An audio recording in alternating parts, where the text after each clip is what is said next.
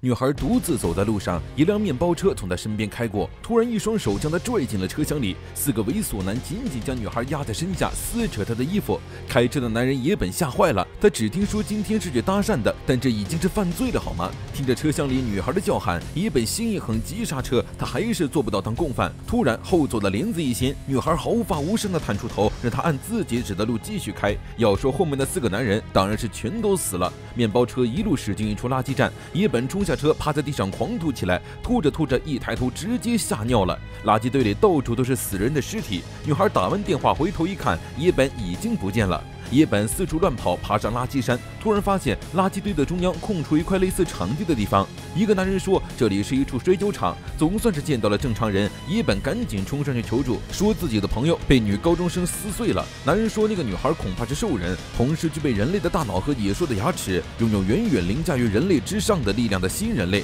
而不幸的是，眼前这个男人也是一个兽人。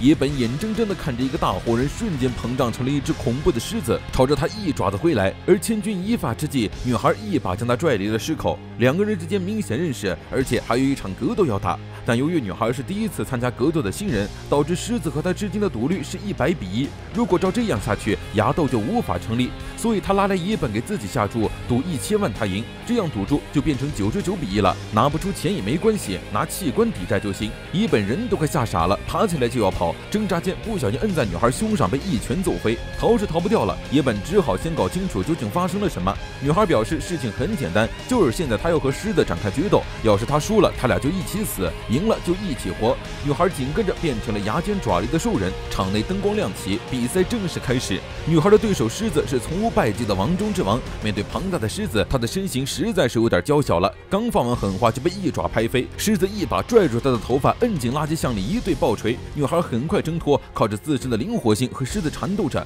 狮子张嘴一声大吼，恐怖的声波震得周围的一切都在颤抖。狮子的咆哮能震慑一切动物，令他们动弹不得。狮子再次将女孩逼入绝境，一顿狂揍。突然右手鲜血直流，狮子急忙后退一看，自己的3根手指居然被女孩咬了下来。他居然没有因为狮吼产生恐惧。狮子不可置信，所有的动物都会对它产生恐惧，你究竟是何方神圣？女孩吐出狮子的手指，它是野性和暴力的化身。蜜獾是小型哺乳动物中的最强者，即使面对狮子也毫不畏惧，世界上最悍不怕死的生物。尊严被挑衅，狮子怒不可遏地朝蜜獾挥拳，蜜獾爪子一挥，纵身一跃，狮子胸口血花四溅，当场倒地。比赛结束，蜜獾获胜。2人被比赛卫星清晰地转播到了舞台上，观战的所有人都不可置信，没想到娇小的蜜獾居然打败了狮子。只有一个人非常淡定，因为蜜獾就是他推出的终极王牌。男大学生一觉醒来，身边居然躺着一个只穿内衣的妹子。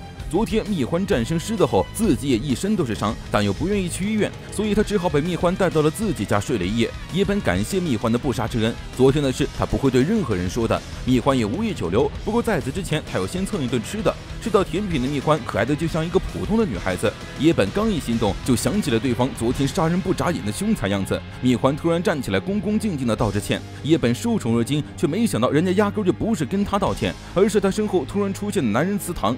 蜜獾明显喜欢这位祠堂先生，凶猛野兽，秒变乖巧家猫。祠堂是牙斗管理局长以及蜜獾的监护人。不等野本介绍，祠堂早就调查出了他的一切，还问他坐在特等席观看决斗感觉如何。牙斗就是兽人间的决斗，通过最新基因强化手术获得野兽能力的人被称为兽人，外形和常人没有区别，但兽化之后就会变异进入战斗状态。祠堂又问他知不知道财阀，当今日本的经济被80、三门、石田、角宫4家财阀所支配。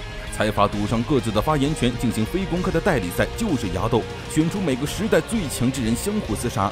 今年牙斗的战斗者全都换成了兽人，他们管理局的工作就是让牙斗更加顺利的进行。关于昨晚他的那群朋友已经被当作交通事故处理了。听到这里，野本赶紧一个土下座道歉，他和那几个人都是打工的时候认识的，突然联系他说要去搭讪他才跟来的，没想到会是性侵犯，而且他也想阻止来着。他的鬼话蜜獾这一句也不信，明明对他垂涎3尺，还装什么装？却没想到祠堂居然让蜜獾去当野本的保镖，毕竟野本现在是蜜獾唯一的出资者，如果出了什么意外，他就会失去比赛资格。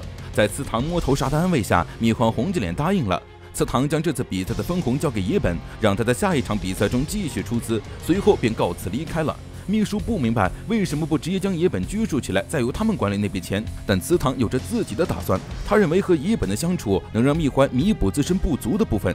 天降1个亿的巨款，野本人都傻了，被蜜獾打发去买东西。本来只想泡个妹子，却没想到卷进了这种麻烦事儿。不过转念一想，这不是在和女高中生同居吗？野本觉得自己又行了。突然，路边一位红发妹子叫住了他，掀开大衣，里面居然什么都没穿。妹子凑上来让他好好看看，野本色欲熏心，结果下一秒就被一枚钢针刺穿了大腿。再抬手一看，这妹子的手臂上居然长出了许多根尖刺，她也是一名兽人。妹子一根长针直捅野本鼻孔，逼问他关于蜜獾的情报，如果不说就把他扎成刺猬。没想到话音刚落，蜜獾就出现在了他的身后。红发妹子迅速转身发起攻击，一阵闪躲之后，蜜獾轻巧地靠在了妹子的背后，这么简单就被他接近后背，未免也太疏忽大意了。妹子一笑，身后的刺猛地爆开，将蜜獾逼退。对于豪猪来说，背后可绝非死角，而是最适合进攻的位置。漂亮妹子秒变浑身长刺的可怕豪猪，她原本的计划是问出情报后就把出资人杀了，让蜜獾失去比赛资格。不过现在既然遇到正主，那还是杀了正主省事儿。打斗找上了门，蜜獾也变为战斗形态。豪猪认为自己胜券在握，满身尖刺的朝着蜜獾发起攻击。蜜獾跳到屋顶上躲避，没想到豪猪的尖刺居然扎穿屋顶捅了上来。蜜獾一时间被尖刺困住，动弹不得。豪猪趁机鱼而上，尖刺风暴对着毫无防备的蜜獾当头砸下，整座凉亭都被这暴雨一般的攻击砸塌。豪猪表示就这，然后把目光转向了野本，却没想到蜜獾又从针堆里爬了出来，不仅毫发无伤，甚至惬意地伸着懒腰。豪猪傻眼了，要知道他的刺可是连钢铁都能刺穿的。然而他的对手却是蜜獾，蜜獾的皮毛不仅厚且富有韧性，是天然的盔甲，自然界不存在能穿透它皮毛的东西。豪猪直呼不可能，咬牙切齿地再次冲向蜜獾，最后被一爪子秒杀。眼看蜜獾还要走过去补刀，野本赶紧把人拦住，杀人是不对的，犹豫就会败北。豪猪逮住机会爬起来就要再次发起攻击，突然一彪形壮汉从旁冲出，撞飞了豪猪，然后严肃地盯上了蜜獾。蜜獾以为又是一个来找茬的，没想到壮汉当场土下座，请求蜜獾助他一臂之力。总之几个人还是先回到了野本的家。壮汉给野本包扎好了伤口，他是石田财阀的兽斗士刚岛，来此的目的是为了拉拢蜜獾加入石田财阀。蜜獾一口拒绝，他是最强的，所以根本不需要伙伴，也不会属于任何一方。蜜獾是敢大摇大摆进入别的动物猎场抢食物，被发现后还反对主人龇牙的机器傲慢霸道的动物。刚岛有些不满，蜜獾的确很强，但这样下去他终究会输。牙斗还没有单纯到靠一个人的单打独斗就能获得胜利。不满被说教，脾气极差的蜜獾嚷嚷着要和刚岛打一架，气氛越来越紧张。而就在这时的祠堂发来了消息，看完消息的蜜獾瞬间眉开眼笑的答应了刚岛。他虽然不会加入石田财阀，但是会随时接受他们的雇佣，在下一次的牙斗中作为石田一方出场。原来是祠堂接受了石田财阀的委托，居然能把蜜獾当作普通女孩来驱使。野本是越来越佩服祠堂那个男人了。野本一大早看到了女高中生的裙下福利，瞬间清醒。从今天开始，为了保护野本，蜜獾将会和他一起去上学。野本一进教室就遇到了自己的肥宅朋友，肥宅嘲笑他憧憬现充失败，结果一扭头，人家不仅没失败，还勾搭上了女高中生。肥宅的心灵得到了极大的冲击，原来是他高攀了。蜜獾虽然看上去是个不良，但也是想好好听课的。但大学嘛，大家懂的都懂，老师自顾自讲，学生自顾自玩。蜜獾大受震撼，世界上居然有如此和平无聊没有意义的地方，他这一刻都待不下去了。突然，一个自称80财阀的兽斗士中西跳进了他厕所隔间，然后一把抢走了他的内裤。蜜獾几乎是毫不犹豫地进入了战斗状态，